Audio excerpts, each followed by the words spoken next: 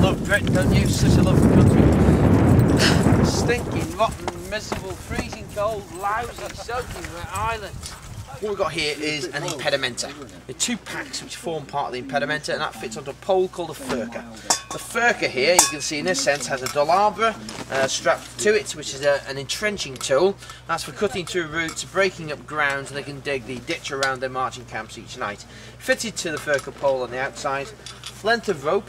Every soldier carries the length of rope, so when you get 5,000 men landing in one place, you've got more rope than you could possibly ever need. It's going to go on film now. Steady. Right, look, this is how you do a sling. Hand, fingers, loop onto that nice big middle finger there. Take the loop and flip it over the hand like that. When it's hanging down like this, you then take your pouch.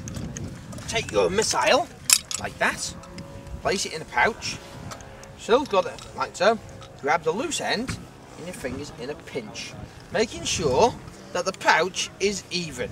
That's important. Little flute or little ocarina. This is based on one from Herculaneum, and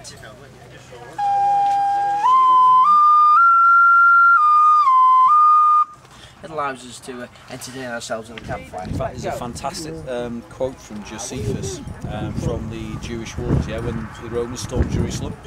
When they actually stormed the temple precinct, there's a story of a Roman centurion who's sort of like just literally getting a bit too into it, goes charging right across one of the temple precincts. Of course, it's all like stone and marble floors, quite polished. He gets storms across, confronts this bunch of Jewish rebels, tries to come to a stop, and ends up flat on his back.